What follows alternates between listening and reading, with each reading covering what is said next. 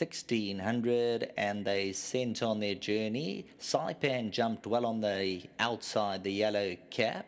Gold Lightning is right there into the first turn. El Bolero also looking to show some speed as we drop back to Backpacker, only 2.5 lengths off. Ulterior Motive, the red cap. Jolly Boy's a little bit free between runners. And then we drop back to Pure Quality, Wiley's Choice. Elogio towards the back end of the field, Backers towards the inside, and King Mouse has dropped out of it. El Bolero, just about the leader. Saipan's alongside the yellow cap. Gold Lightning saves ground to the inside. Let's Blaze is 4 around. Backpacker between them, they are stacked up. Jolly Boy at the 8 peg. Ulterior Motive, red cap. Then comes Wiley's Choice trying to get a little bit closer. Backer towards the inner. Elogio and King Mouse the trailer. 600 metres left to go. A line of 3. El Bolero, Saipan, Let's Blaze. Gold Lightning in the blue towards the inside. Backpacker is going to look to make up some ground, and Ulterior Motive's got the red cap, hunts to the inside.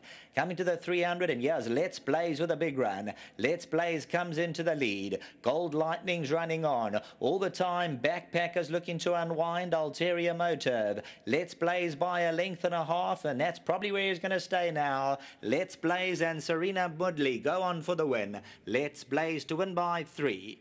Backpacker second, Gold Lightning third, Ulterior Motive fourth.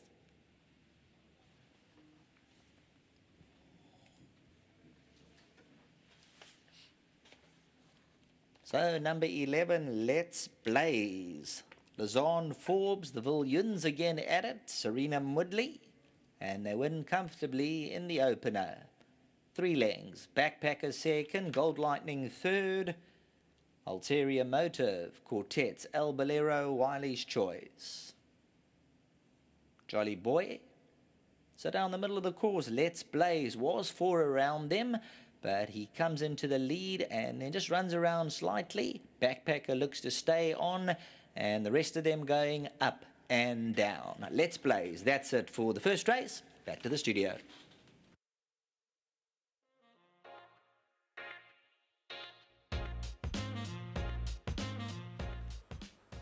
Well, it's a good start to the race meeting for Lazarne Forbes and Serena Mudley, and it's the colours of Mr. and Mrs. Villian. That's Sinet and Bossy. Well done to them, son of Lateral. Yeah, he had some. Well, it's a nice start to the race meeting for Lazarne Forbes and her team. Serena Mudley, well done to the Villians, of course. Zet and Bossy, and we also congratulate the breeder, Mr. Saudi, as well, with the son of Lateral, who's come through here to win race number 1. And Tash going to be doing the interviews for Lazarne. She's firmly part of the team. Congratulations, Tash. Stable's having a good run. Yes, Deez, it's nice. The horses are coming along nicely. I'd just like to say congratulations to Mr. and Mrs. Villian, and thank you for your patience. This horse is a quirky horse, and it's a team effort to get him to where he is today. And I would also like to say special congratulations to Steve. He does a lot of work on the horse, and he calls it his horse. So big congratulations to him and to Moods. Thank you for all your hard work. Coming back to the race itself, he had some good form to recommend. Yes, yes. Tash, before you leave us, anything else the stable fancies later on? Boom Paper Sky finished strongly last time, so hoping she finishes close up today. Thanks for that, and give our best to Lazarne as well. Thank you. Lovely. Sereno continues his good success, whether it's for Lazarne, a stable that he's very close to these days, or other yards, and a nice start to the meeting. Yes, Deez, it was a great start. I actually fancied him quite a bit. His earlier form was pretty good, and I'm just glad he duly obliged today. You were not shy to race him wide?